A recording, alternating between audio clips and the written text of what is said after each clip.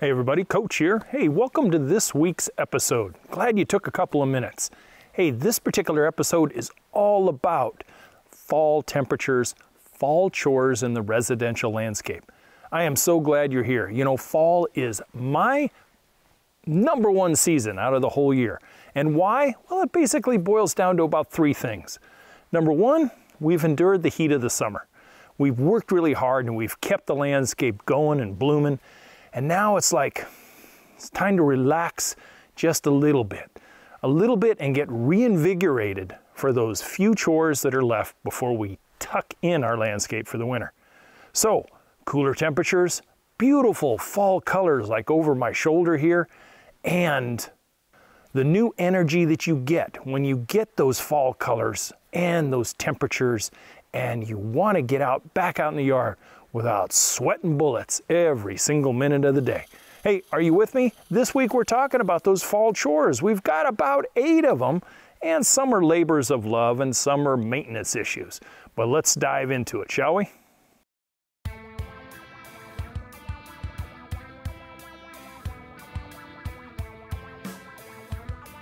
Hey, I'm Matt and you can call me Coach. Every week I bring to you landscape design concepts and theories, ideas and solutions so that you guys can tackle landscape projects yourself, maintain a landscape the best way possible without having to pay big dollars, and in the long run be a heck of a lot more self-reliant and save a whole lot of money in the process. Man, after doing this green industry thing for 20 years, I will be bringing a lot of experience and knowledge to you, the new, modern, educated, self-reliant homeowner of today. Man, I love this time of year. I told you at the top of the show, it is my favorite. Look at this, in a jacket for the first time this year, for a long, long time. Let me tell you, it's in the low 50s right now. We're up in northern Minnesota, way up on the Gunflint Trail, enjoying some of the really unique lake aspects and area this place has to offer. And the place is virtually empty now, just a few weekenders, some grouse hunters, and that's about it. So, what are we talking about today? I think, you know, there's a certain time of year for everybody. For me, it was probably about a week ago when suddenly Maestro and I were outside enjoying a glass of wine and we suddenly realized, damn, it's only after 7 o'clock and it's dark already. That's when you realize it's no longer summer. Yeah, it was still a little warm then, but dark. And that's a trigger for me. That's when you know, hey, it's time to get busy. It's time to get busy outside for about the next 4 to 6 weeks, depending on where you're at, and get to those fall landscape chores. We're going to discuss those areas of the landscape that can really take your attention and turn it into huge returns on investment come next spring and summer.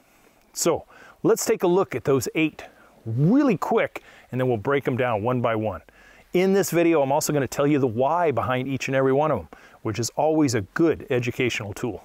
Okay, number 1, turf lawn of all varieties. In the fall time, turf lawn is a very important maintenance item, and to prepare it for winter, you're going to do a couple little tasks that'll really make it go solid into winter, and it will explode in the spring for you. Number 2 are perennial beds.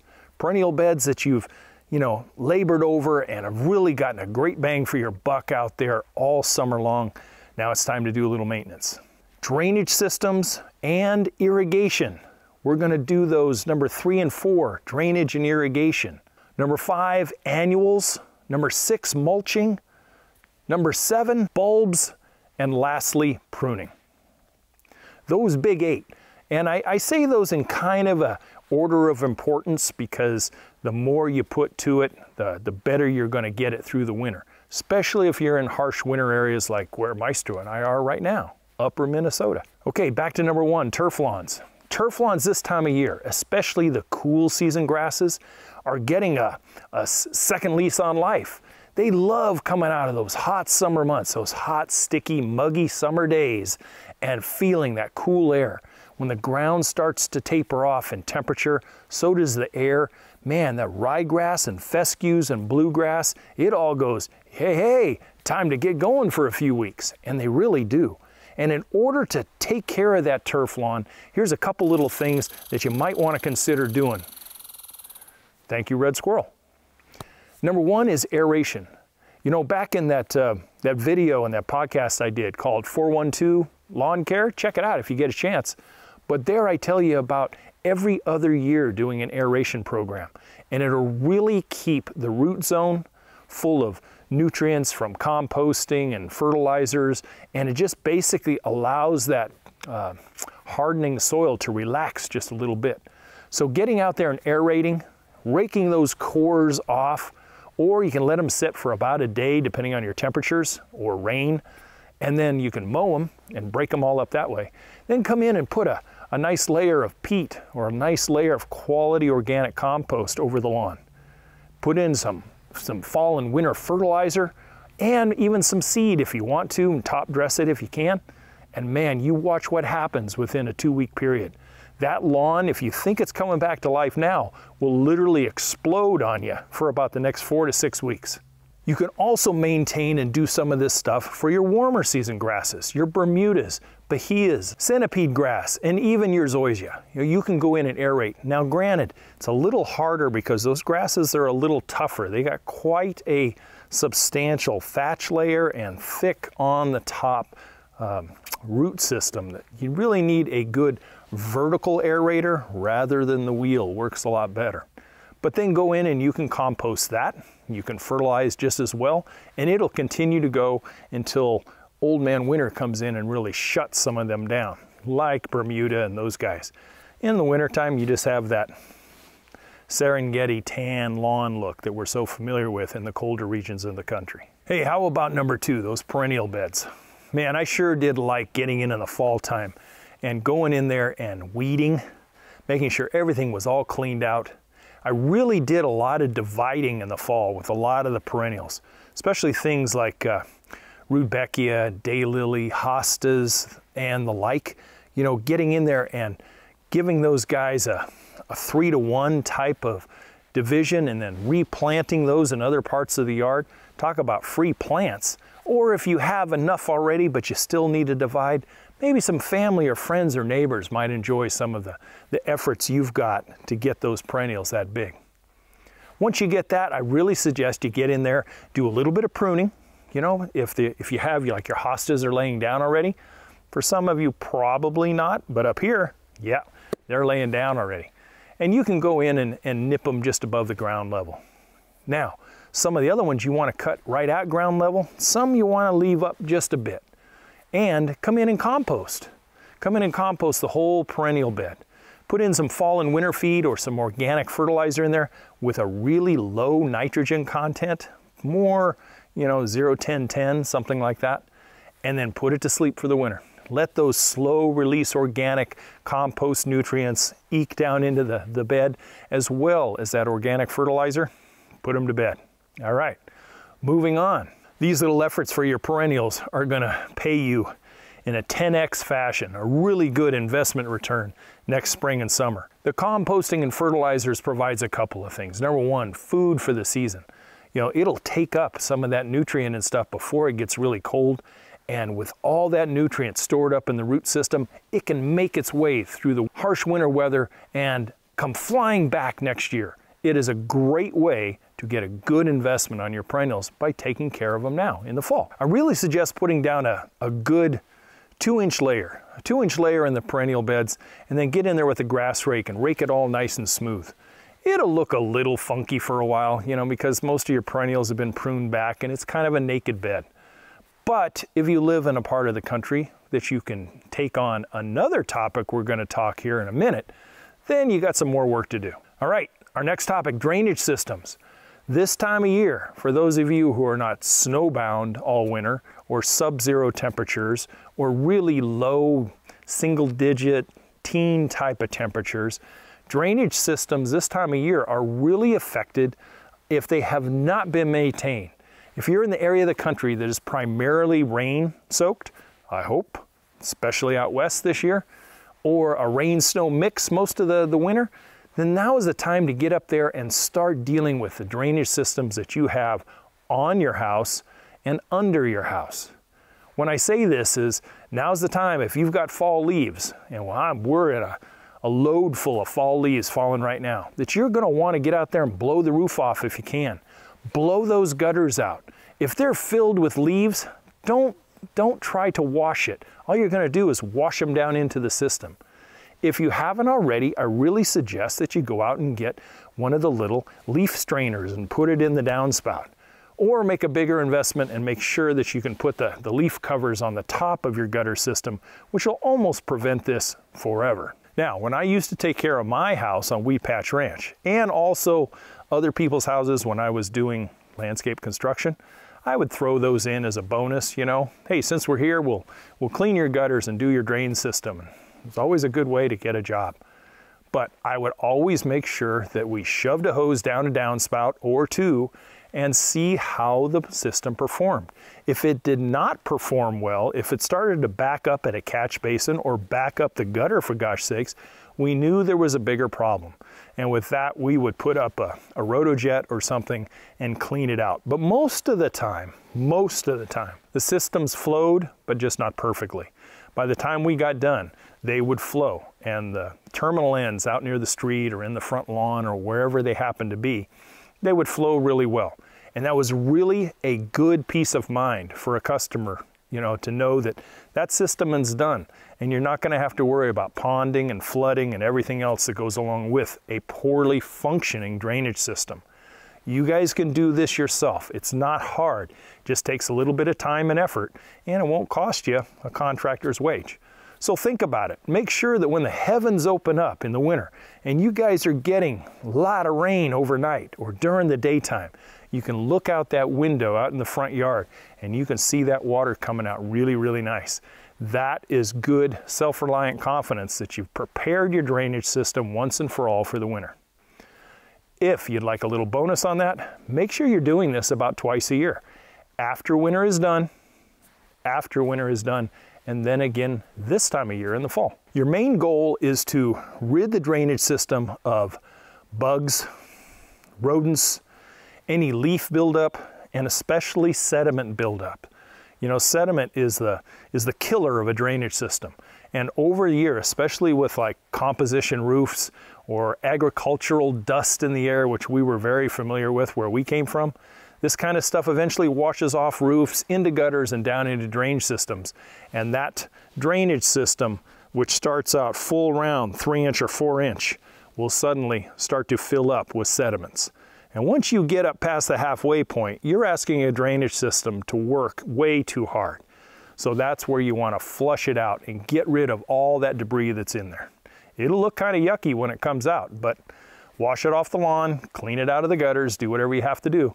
But generally once a year, but I suggest twice a year maintenance, and you will never have that problem. Hey, with these cooler temperatures, it brings me to the next topic, and that's irrigation. Irrigation right now is going through a huge paradigm shift, trying to keep everything nice and wet through the hot summer months. And now all of a sudden, like up here, it's 52 degrees, and we got a 1/2 inch of rain last night. So big change in weather. The lawns love it, the landscape loves it, but the irrigation system doesn't need to be coming on nearly as much. So now it's time to pay attention to your irrigation timers and also maybe winterizing already for your system. Down south, California, not quite yet, I'm sure. But up north, you're going to have to start thinking about it in the next few weeks. So for those of you up there, I'm sure you know all about winterizing an irrigation system. If not, check out some of the YouTube channels. It is something that you can do really easy yourself, or you can hire it out once a year to have the systems blown out. Either way, but don't leave them filled with water, especially if you're prone to freezing. You're just asking for burst pipes and everything underground, and you're going to have a heck of a landscape irrigation bill next year.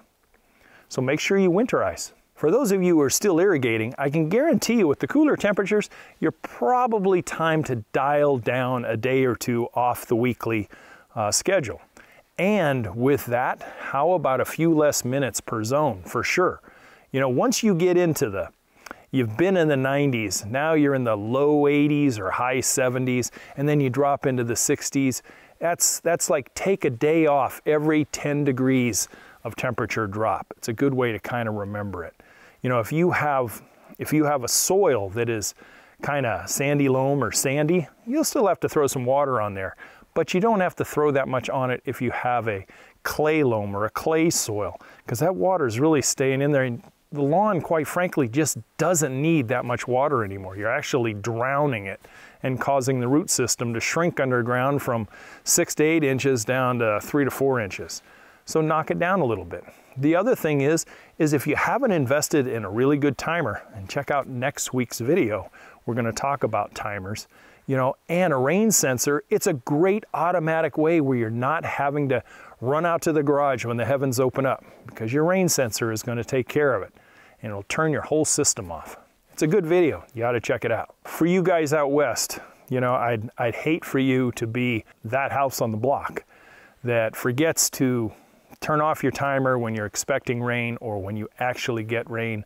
And for gosh sakes, Oregon, California, Arizona, Nevada, Utah, New Mexico, all you guys that are suffering exceptional droughts again, don't be those people that are got a timer way off base, and maybe you had a power outage and now days aren't what they're supposed to be, and you're watering when you're getting a rainstorm and it's coming on the wrong day. So time to go out there and check it.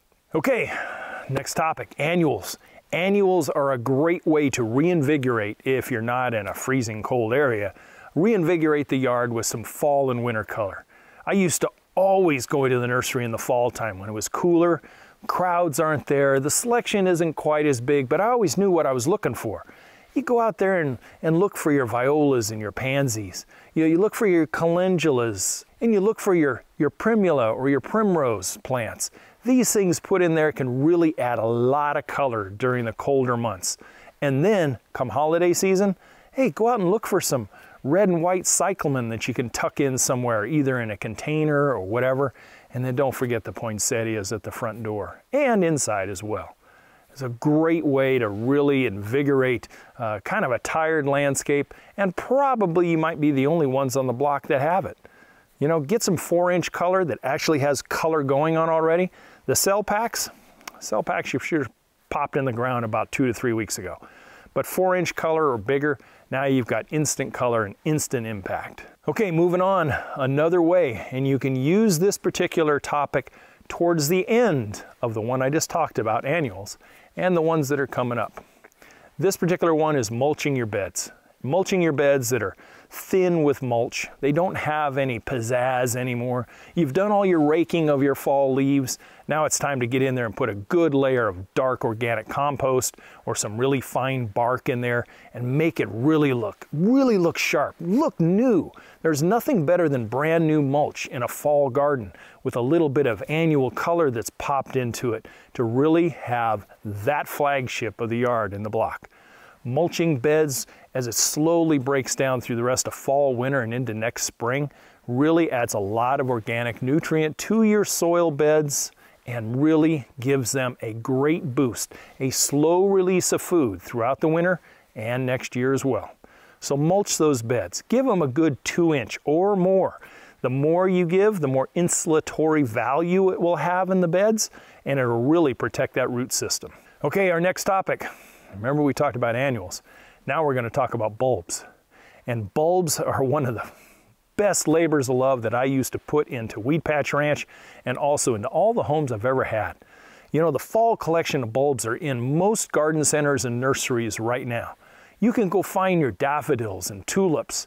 You can find your crocus and anemones, just to name a few. But it's nice to go out there and prep those perennial beds this time of year, or if you have annual bed, you do bulbs first and then you plant your annuals on top. And you know what? After you've done it correctly, come January, February, early March, hey, they remind you what you did last fall. You know, they start poking their little heads up through the snow or through the mulch or through your winter color. And they give you that burst of late winter and spring color. Really great surprises. And then when you're all done with them, you know, you can rubber band them down to the ground and let them go to sleep, cut them off later in the summertime, and repeat. Okay guys, last one, pruning. Pruning during the fall is really kind of a tricky one. When you're doing pruning in the fall, what you're trying to do is cosmetically correct anything that is in the shrub and tree area of your landscape. Your goal for fall pruning should not be heavy. It's more for cosmetic correction and a little bit of strength and structure. not a heavy prune. So going into shrubbery and trees, it's things that are laying down, things that look out of place, and you go in and just do basically a nip and tuck. Your heavy duty prunes come at late winter and early spring when you know you're going to get that flush and new growth and all the harbinger of winter is gone. You don't want to do a big thing now and in 2 to 3 weeks you've got new growth pushing out and suddenly you get a frost snap or worse, and very well you could end up killing your trees and your shrubs. So just go light, just little bits. I always suggest if you have to get a lopping shear out, you're probably going too big. Hand shears, maybe a light lopper here and there, and that should be about it. Pruning is just for cosmetics in the fall. For those of you with fruit trees and berries and that kind of stuff, time just to let them go to sleep. Let all that leaf structure that's up there take in all the food it can and let it drop it down to the root zone. Not the time to prune heavy because that food needs to descend. Those leaves are the cafeteria and that root zone is the collector of all that nutrient. Storing up for next year. Then come next February, early March, depending on where you're at, then you can go out and prune the berries. You can go out and prune the fruit trees and get ready for next season. Hey, one more thing, little bonus one for you, your lighting system. If you guys have outdoor lighting, make sure you go out there and adjust your timers for the new daytime hours. Don't forget the end of this month when we go back to standard time, except for you, Arizona, whatever. If you guys happen to have a system that is photocell operated, make sure you go out there and clean the lens of your photocell, turn on the system manually and go out and check each and every bulb, make sure you got everything working. And if you haven't, you know, swung over from incandescent over to LED, I suggest you do it a little bit at a time. Your bulbs are going to last 10 times longer and be a lot more reliable. All right, hey, there we go. 8 solid ones with a bonus of the lighting one. I hope you guys got something out of this. Get out there and enjoy the fall time. Enjoy the fall color and the cooler temps. Get ready for those holidays ahead and tuck in your landscape with these few little tasks. Make it a team effort. Get the whole family out there, or family and friends. You guys enjoy the fall. You got about another 4 to 6 weeks or so before some of you get smacked with winter.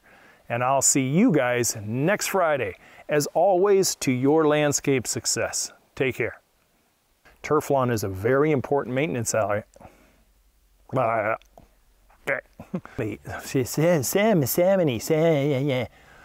Time to readjust your timer or your